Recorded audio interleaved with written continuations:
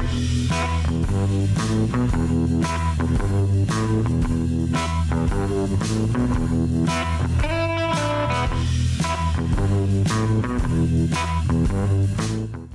everyone. Welcome to the Cardiac Wire Show. My name is Jake Fishman. I'm the host of the show and the editor of the Cardiac Wire, and we have a great episode for you all today. We're going to be diving into a major breakthrough in the treatment of coronary artery disease, which is Boston Scientific's AGENT drug-coated balloon, which was approved earlier in 2024. And we have a real expert to talk about this product and the treatment of coronary artery disease, and that's Dr. Kearney. Welcome to the show. Thanks, Jake. Happy to be here. It's really good to have you here. Maybe just to get us all started off, if you could share some background on yourself, where you work, what your studies have been, your background in treating coronary artery disease, and then also your role in building up the clinical evidence for the AGENT drug-coated balloon. Sure. Yeah, happy to. So I've been at the University of Washington now my 6th year after training, where I did my fellowship there in complex high-risk PCI. So we focus a lot on chronic total occlusions, but also a big part of our practice, unfortunately, is in-stent restenosis because it is a pretty big problem. So we still have one of the remaining brachytherapy programs using radiation as a strategy to treat ISR. And without a coronary drug-coated balloon on the market, that's really been the mainstay of what we're after. So we kind of have a special interest in this because I think we see patients who really suffer from really recurrent issues and recurrent symptoms and admissions and kind of a lot of fear of this hanging over their head after their stent has failed. So we kind of take a special interest in that and trying to get more durable results for people kind of from first implantation and a lot of education efforts around that. As part of that helped us, I think, for enrolling in the AGENT trial, for especially younger patients where we tell them I'm mostly concerned about keeping options open for them over the years of how to manage their ISR. So sometimes you will restent these lesions, but, we're also thinking about the next 25 years potentially of management and trying to keep them out of the cath lab as much as possible. So with that, for folks, I think the trial was a good opportunity for those who had already had brachytherapy perhaps, or kind of considering that this was available now. And if they did have something, we could do brachy in the future, while waiting for that to come out. So you mentioned how it compares to other treatments already, but I'm curious, maybe we can dive a little bit deeper into that. So, what I've noticed is the AGENT drug-coated balloons generated a lot of buzz since its FDA approval. Can you help us understand, why that buzz has been so strong and how the AGENT drug-coated balloon differs from the current treatment options or the pre-existing treatment options? Yeah, sure. No, I think we're really kind of an outlier here in the United States in the fact that for all the modern PCI tools we haven't had a coronary drug-coated balloon on the market. So, a lot of us have tried using peripheral balloons off-label, but we just are running out of options for treating some of these vessels. But of course, we're limited by size. They're very difficult to deliver, and it's not actually made to be there. So there's other issues with that. And so really, we just haven't had another option. So really, if we look at the way practice has changed in the U.S., really, we've been very stent heavy for basically everything for quite a while. And I think that's part of why we're seeing this repercussion of about 10% of the cases in NCDR in the U.S. are in-stent restenosis. Some of that is, of course, like certain patients that have high event rates, but certainly it's a big piece of the mix. So I think that's why, as we're thinking about other ways to keep more options open and get more durable results for patients, that this has become, a big part of the buzz. Of course, in other countries where they've been using this a long time, they're a lot more comfortable, I think, with some of these other ideas of treating de novo disease and other issues. But of course, our data here is mostly for in-stent restenosis. And I think that's the probably biggest game changer where it gives another option to most facilities because there are only about 40 brachy centers in the United States. So for brachytherapy, radiation treatment to try to achieve the same thing to solve the biologic activation we cause by repeat intervention without placing a new drug-eluting stent, I think that just expands those options. And even for us, you have to schedule a different appointment with them. So, most people haven't been doing that because of availability, and they've just been stenting things until they kind of give up on the vessel and the patient. And I think, this gives us a new option. So looking back since the launch earlier in 2024, how has the AGENT drug-coated balloon been embraced in clinical practice? Yeah, it's interesting. Certainly the economics right now are hard with a new device that we're sort of sorting out, like where it plays into the space. That's probably been the biggest concern at most sites, honestly. I think most people, they have some kind of algorithm that sort of helps work through that of, especially patients who represent those we saw in the trial, like multiple layers of stenting, or there's a smaller minimal stent area. We're worried about expansion or some other issue, and that it can be successfully treated with one balloon. Of course, that's going to change as this process continues through the cycles, and we have payment sort of sorted out and can better advocate for that. But I think for all those reasons, at the moment, it's really being used on label in more selective cases. And also, people are just getting used to that whole workflow. So it's a pretty straightforward device. It's a balloon, you inflate it, but it does take more steps to be sure you're ready for the balloon to be delivered and to lay down the drug. Because once we've performed the DCB inflation, you don't want to go in there and just disrupt the drug delivery that we've just laid down. So really, we kind of have to be more sure we're done, which is unlike how we approach PCI otherwise. And the way we do that is with imaging. And there's still a lot of folks who are kind of learning how to get feedback. And especially in-stent restenosis cases are a little bit different ballgame. It doesn't always look as good as when you're putting a new stent in. And so some of those thresholds of like, this looks good, I think now we can proceed with the DCB is important. And really that relies on some comfort with imaging as well. So as we go through that, you sort of are reassessing, is a cutting balloon enough? We've got good expansion, good dissections in the neointimal hyperplasia area. If there's neoatherosclerosis, that the calcium's been modified and we've got a good result there. And it is a time we typically will also repeat the angiogram, make sure there's no like distal edge issue or something else that we might want to take care of, and repeat the imaging. And then you do one long inflation to do the drug transfer.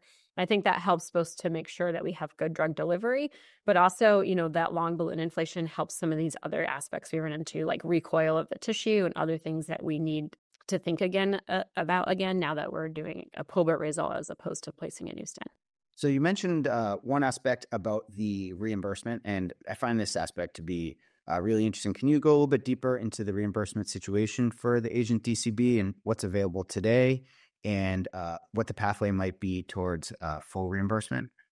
Sure. Yeah, it's a really, I think, important concept of actually just getting these on the shelf in our cath labs, and also how to work that out responsibly and looking forward to the future. So I'm glad you brought that up.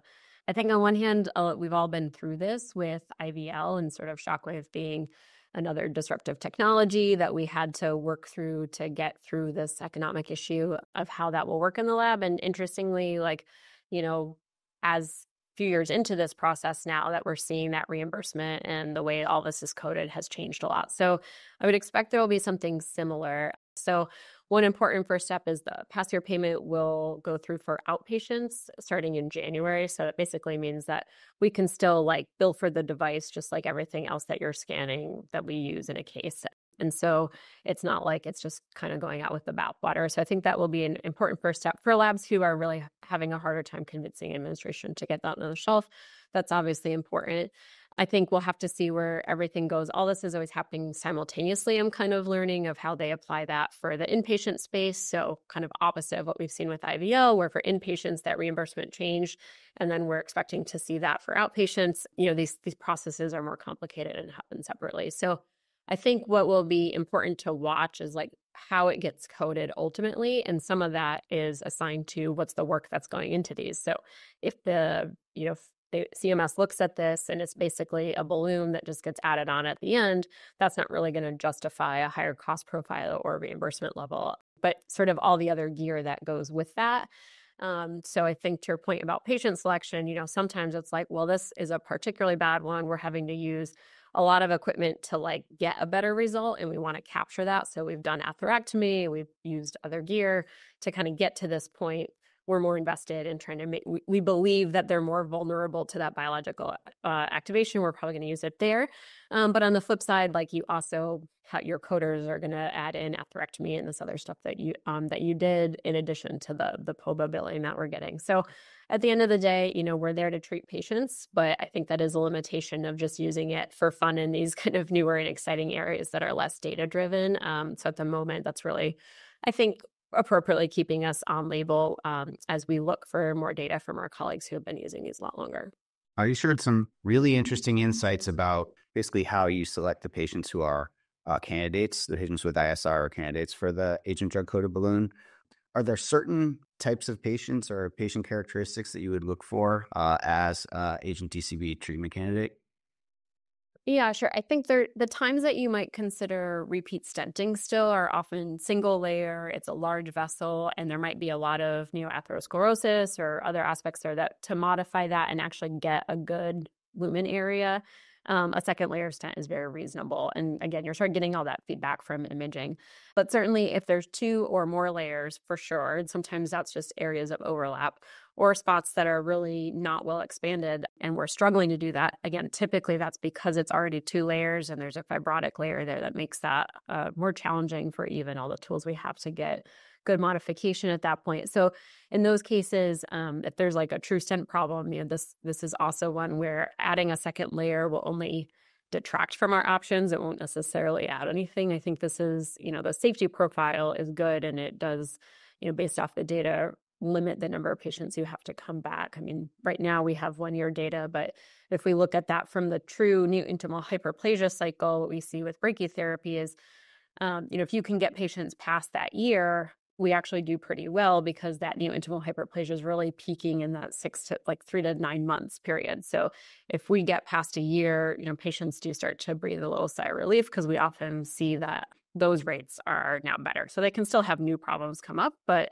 at least that kind of vicious cycle of where they get hyperplasia and they're back in the cath lab and everyone's frustrated and their primary team doesn't even want to cath them anymore, like that kind of really bad cycle, we can finally break with that. It seems like a really valuable option for those patients. So you mentioned earlier that you were an investigator in the Agent IDE trial. For the folks who are watching who maybe aren't familiar with the results of that, can you share some of the key results and takeaways from the Agent IDE? Yeah, I think there's a few specific things. So one, imaging rates were high, so I think you can't really extrapolate that. It wasn't perfect, but I think some of those cases, maybe it wasn't actually the core lab didn't get the images, but hopefully they were done. There's a few instances of that, or where it was difficult delivery because of issues with the stent and maybe their setup. So I think when you go into these cases, you have to have a commitment to imaging to get those same results because that was very high in the trial. But second was it was a 2-to-1 design, so that helped us with enrollment. So for every 2 patients who got the drug-coated balloon, only 1 had standard POBA with an NC balloon, other devices that were still open. But the final, kind of randomized point of the trial was an NC balloon in comparison. So overall, because of that, more patients were getting the new device. They were more willing to be engaged. So we actually enrolled very quickly, which was encouraging given this was kind of during the COVID pandemic and the aftermath of that. So that certainly helped. And then what we saw is there was basically a 50% reduction in patients coming back about 1 year with target lesion failure as a composite endpoint. And I think, what we learned from that is that some of those cases are not benign. It also reduced MI, so that was important. And also, even in the agent arm, 18% of patients still came back with target lesion failure. So it's still a very high-risk group, but that's a lot better than, double that effectively. So overall, it shows a lot of improvement, but I think it also emphasizes that we have to do a good job the first time around. And we're probably still learning of what result is good enough in ISR in some of these cases with mixed disease. So there might be new calcific disease and some new intimal hyperplasia response and separating all that out. And the patients where we tended to see the most benefit were, in clinical practice, I think we're represented here in terms of multiple layers was like 40 to 45% of patients had that. They were higher risk. They had multivessel disease. So, they certainly were up there.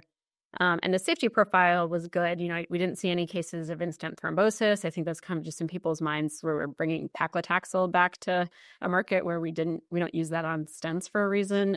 But in here, it's easier drug delivery and performs well to kind of hit that hard in the beginning. And, a lot of patients that we experienced in the trial did have to stop their DAPT at some point within that year. And, at least so far that seems to be safe. And so I think overall that just was encouraging that it's at least additive to the other work we're doing and that we still have work to understand of how do we get the best results for these patients coming out of it. So at TCT, we saw some subgroup analyses from the Agent IDE trial. I believe one was minorities compared to whites in outcomes. One was women compared to men, and one was large vessels and small vessels. What are some of the insights that came away from those analyses? Yeah, I think overall it seems encouraging that we're not finding, that overall that these seem to be fairly generalizable results. I think one of the issues is, using sex-specific outcomes as an example is most trials, including this one, still have a lower percentage of the subjects enrolled are women. So we're always hitting that kind of 20-25% range, which was true here too. So I think we have to be a little bit careful about extrapolating, all of these as hard endpoints, but at the same time, there are sub-analyses after all, but at the same time, that's pretty typical of the populations that we're seeing in most trials, and that's what we can get. And what we also worry about is that overlap. Like, well, why would women have a different result? It might be due to vessel size or the initial PCI result, because we know that in other studies, they haven't always had the same outcomes.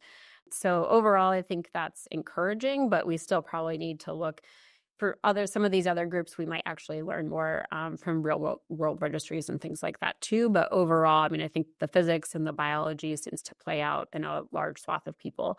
I think the small vessel disease is something that the smaller vessels is something that we'll want to get more and more imaging data. So it's probably one of the strengths of the study is using that.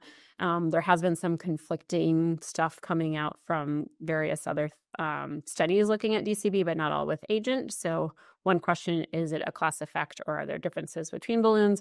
And the second is, how does that apply? And is probably different in de novo disease, of course, versus small vessels treated for ISR.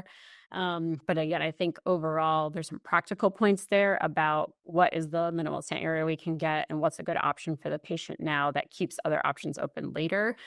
So I think while all that's interesting, I think the real bang for the buck is just that, it seems to be a safe alternative. Yes, you mentioned just now a couple areas where it would be interesting to see more research into the AGENT drug-coated balloon. Just overall, is there certain research areas you think that would be important to address as we continue to understand AGENT DCB's impact? Yeah, I think one that people are really interested in and get a lot of questions about here is in treating bifurcation disease, that, it's not quite the same as ISR, but when you're trying a provisional strategy and we have side branch compromise and we want to balloon that, like, is this additive? And there's probably some cases where it's black shift. Once you improve the flow, it's going to be fine no matter what you do. But certainly there's cases where there's a little plaque there. We have to do more modification, and that can be more activating to cause target lesion failure without stenting, which is always that's the main difference we see in 1 versus 2 stent strategies in those cases. So I think that's where there's going to be a lot of attention coming up here. And then in the in-stent restenosis, I really think that trying to better understand imaging endpoints that help guide us to get better outcomes is going to be the next key piece. Yeah. Dr. Kearney, thank you so much for sharing all your insights. It's been really interesting, and I'm excited to see how AGENT DCB continues to evolve and the impact that it has. For the folks who are watching, I'm sure you learned a thing or two about Boston Scientific's AGENT drug-coated balloon and the work that Dr. Kearney is doing. Thanks for joining us, and we'll catch you next time.